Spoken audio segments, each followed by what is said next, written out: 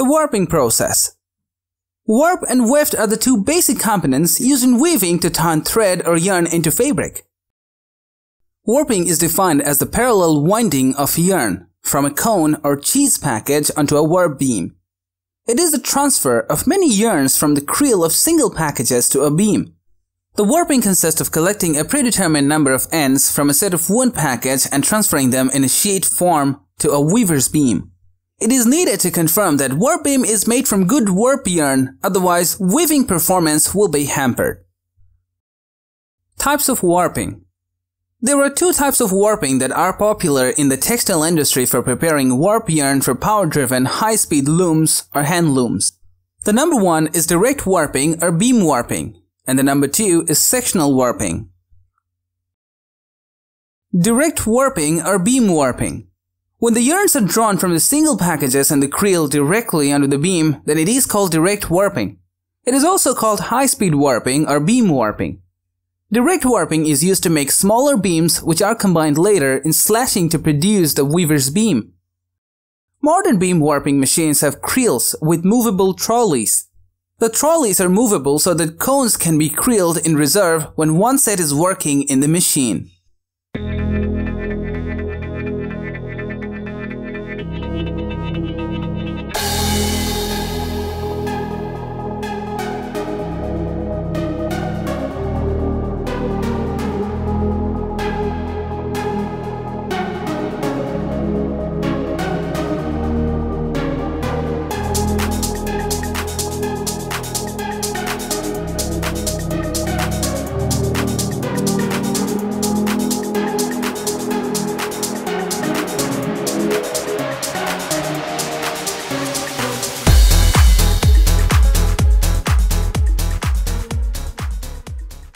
Sectional warping. When the yarn is wound onto the beam in sections starting with the tapered end of the beam, then it is called sectional warping. Sectional warping is used for multiple colors of yarn that can be incorporated in the weaver's beam by using sectional warping. The drum of the beam has a cone that has a slight angle that will prevent the yarns from slipping off. After all the sections of the beam are wound completely, then the yarn on the beam is wound onto a regular beam with flanges before sizing. This process is called beaming. Sometimes a section beam is also used in the sizing stage.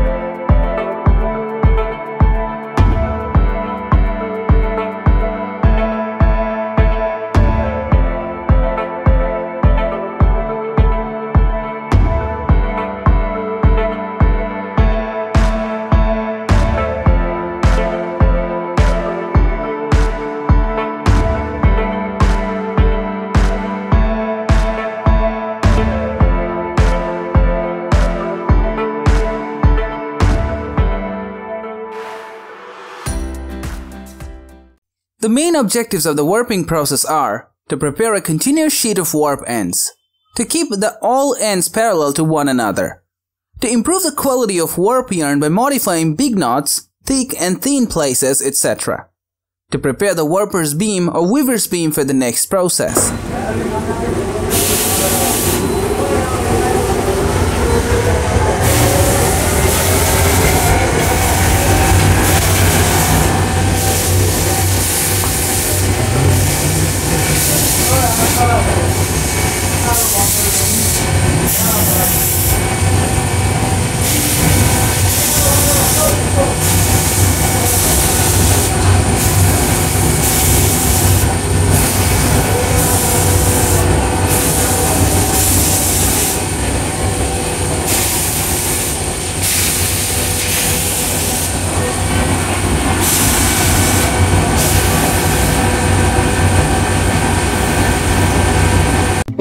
Thanks for watching. Please subscribe this channel to get more updates. And if you like these videos, please share with your friends.